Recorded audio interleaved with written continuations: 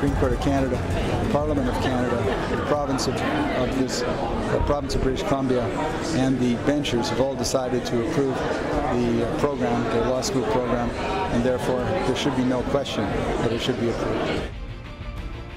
He's a very good man and doesn't deserve to be going through all of this. And many of the people at Trinity are good people. Trinity Western University, it's the media story that keeps giving, really. Now, as you know, it's a Christian school. It requires that students sign a pledge refraining from sex outside of marriage. This actually concerns heterosexuals mainly, but it would, of course, affect gay people in same-sex marriages too. The case has been debated numerous times with numerous decisions and reverses of decisions. But now the Law Society of British Columbia, following other law societies, has voted to stop Trinity Western from being able to hand out law degrees. The story is far from over. Janet Buckingham is a professor at Trinity, also a highly experienced and respected lawyer. She joins me now from Ottawa. Janet, I can't quite understand why people are so passionate. Look, you don't have to go to this university. If you go, you sign a pledge, you live a certain lifestyle. You don't want to go there, don't go there. There's a very good chance that if people did graduate in this program, a lot of law firms would not employ them because they would know about it. But why this obsession with controlling everything that goes on? Well, law schools have for many years been a very secular environment. I went to law school several decades ago, and I found it a very secular environment. I was a Christian when I went to law school. I found it a very secular environment, and it has only become more so. And I think it sees itself as being a cultural gatekeeper in society. Yeah. But it is strange because there are several Christian universities across Canada that have many programs, including Trinity Western. We have other professional programs, education, nursing, business, counseling, psychology, and obviously education was controversial. We went to the Supreme Court of Canada over that one. But there's no particular reason, in our view, why a law school should be treated than other types of professional education. But law professors and law schools do consider themselves to be different. There's only one argument I've heard put forward I think has any sort of consistency or elegance or integrity. And that is that if you are teaching the law, if you uphold the law as being the final arbiter of what is right and wrong, if the law says that marriage between people of the same gender is appropriate, then that should not be contradicted either implicitly or explicitly within a law school. I'm not saying I support that argument, but I do see it there. Well, Trinity Western University is a university. It's not a seminary. It is a liberal arts university, and it teaches things the way they are. And a law school always will teach the law the way it is, but encourage students to have a critical approach. Is this the way the law should be? What are the implications of this?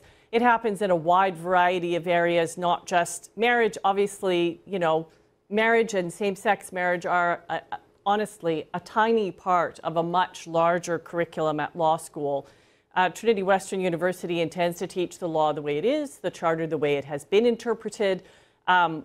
That doesn't mean that every single lawyer has to agree with the way the law is. Lawyers have plenty of criticisms of law, no matter what it is. And I don't really think that same-sex marriage is any different than a wide variety of other areas that professors and law students and lawyers might critique. Okay, fair point. I mean, as you say, and this is not confined or unique to Trinity Western, there's an obsession over this issue. And I've just come back from the UK and met with quite a few old friends who are in long-term gay partnerships, one of them in a marriage, and they all said the same thing. Why can't the issue just go away? And the victories have been won by the gay community. It does seem that this is triumphalism, that you will have to agree with us. And that's not how pluralism and democracy works. It has rough edges. How many gay people, especially those living in a gay marriage, would actually apply to go to such a law school in the first place? Well, it would presumably be a fairly small number. If any. If any. There are gay and lesbian students at Trinity Western. Yep. They are also practicing Christians, and they're working out their sexual identity and their Christian identity in parallel. There does seem to be a certain level of you call it triumphalism, I would say anti-diversity approach. It's not enough that a civil marriage be enacted in the laws of Canada. Those who might oppose it or have a different view on the basis of their religion must be silenced, must somehow be stopped, that somehow Trinity Western University poses a danger to Canadian society. Well, I have to say I have graduate students, my alumni, who have gone on to law school and are now practicing lawyers.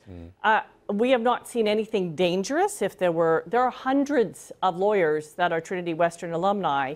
If they posed a danger to Canadian society, surely we would know that by now. Well, of course. I mean, we know that the foundation of this argument is so loose and shaky.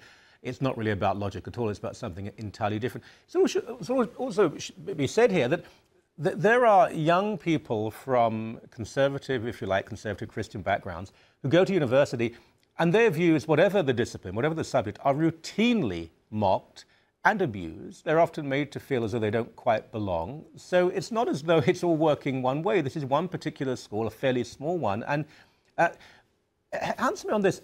I read that an enormous number of lawyers turned up for this meeting in British Columbia. Is that true? And if so, why the interest? Well, it's interesting because at the time the meeting started, there were just over 1,200 lawyers that had registered and were participating. It was a multi-venue meeting, so we're participating and listening to the opening speeches, but 4,000 lawyers voted. So once the question was called, lawyers then could show up and cast a ballot. Had already obviously made up their minds and had no intention of listening to any kind of public debate on the issue. And I think it largely was initiated the almost 3,000 extra lawyers through social media and were mobilized to just come and cast your vote. So this was, in a sense, we felt like there was a campaign that was being launched against Trinity Western University in British Columbia. You're being very moderate and gentle in your language. Of course, you're right. It was a campaign. Nobody, well, very few people were listening to reasoned argument. They'd already made up their minds, perhaps not particularly good minds at that. As always, a great pleasure. Thank you very much indeed. Thank you.